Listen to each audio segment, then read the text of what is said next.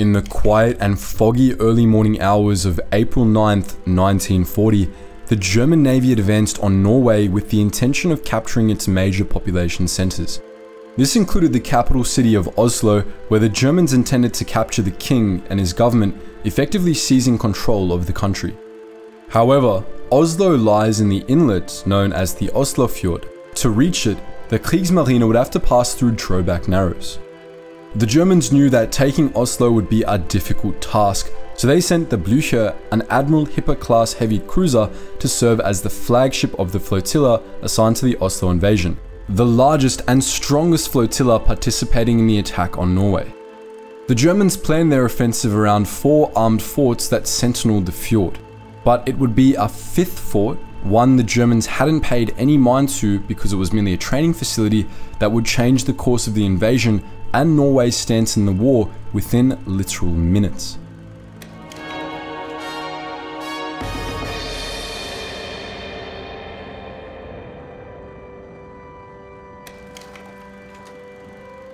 The German Kriegsmarine had the element of surprise on their side as they set sail on the evening of April 8th. The flotilla set for Oslo was the strongest of the entire Norway invasion, consisting of the Blücher, the heavy cruiser Lützow, the light cruiser Emden, 3 Type 23 torpedo boats, and 8 R-type minesweepers. Veiled by a dense fog, they approached the Oslo fjord in the middle of the night. But the fog wasn't thick enough to conceal them completely, and some Norwegian patrol boats, along with searchlights from the fjord's 2 outer forts, spotted them. Uncertain if the ships were friend or foe, the Norwegians fired warning shots at the incoming flotilla, which kept moving as if nothing had happened. To avoid giving themselves away, the Germans did not respond to the warning shots. The longer the Norwegians failed to identify them, the greater their chance of reaching Oslo. The flotilla also shone bright lights at the Norwegian patrol boats to blind them and further delay identification.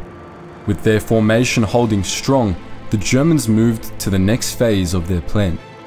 First, 4 minesweepers turned back to capture the 2 outer forts. Next, a torpedo boat and 2 minesweepers went to capture Horten, which was the Norwegian Navy's primary base. The rest of the flotilla, with the Blücher at the head, continued up the Sound straight for that 5th fort, the one Germans hadn't considered a threat. The fort known as Oscarsborg Fortress was built in 1644. Between 1898 and 1901, a torpedo battery was constructed at the fortress. The Germans didn't learn about this until it was too late. The first consisted of 3 coastal batteries and a torpedo battery. The latter launched torpedoes from under the water, which was less common at the time. By the beginning of World War II, the fort was over 40 years old and was primarily used as a training facility. Despite its age, however, the fortress and its weaponry were in perfect working order. At the time of the German invasion, the fort was manned mostly by recruits who'd only been there about a week. Commanding Oscarsborg was 64-year-old Colonel Birger Eriksen, just 6 months away from retirement. After receiving word that an unidentified flotilla was heading in his direction, he ordered the torpedo battery to prepare for action. While they had 3 11-inch Krupp guns, however, they only had the staff to man 2 of them. The flotilla was quickly approaching, and while one of the patrol boats had sent a message identifying the visitors as German, the message didn't reach Eriksen in time. He was forced to make a judgment call. Were they friend or foe? While his superiors gave him orders to fire warning shots first, he decided it was more likely the flotilla was German and gave the command to fire. When one of his officers asked if he was sure, Eriksen replied, "Either I will be decorated or I will be court-martialed. Fire." And with that, the battle had begun. 1 round was launched from each of the Krupp guns, firing at the Blücher from a distance of 2,000 yards. The first round hit the side of the ship near the aft mast, creating a fire on the midship. But not just any fire. The round exploded inside a magazine containing bombs and oil. With the oil feeding the flames, they were almost impossible to put out. The second round struck at the base of the ship's forward gun turrets, sparking another fire. The round also knocked out the ship's electricity, rendering its guns useless. Despite these initial successes, the Norwegians couldn't sustain fire because their undertrained staff couldn't load the guns fast enough. But the defenders had another trick up their sleeve. Coastal batteries, which ranged in size from 2¼ to nearly 6-inch guns, opened fire from the fjord's eastern flank, taking out the Blücher's fire suppression and steering systems.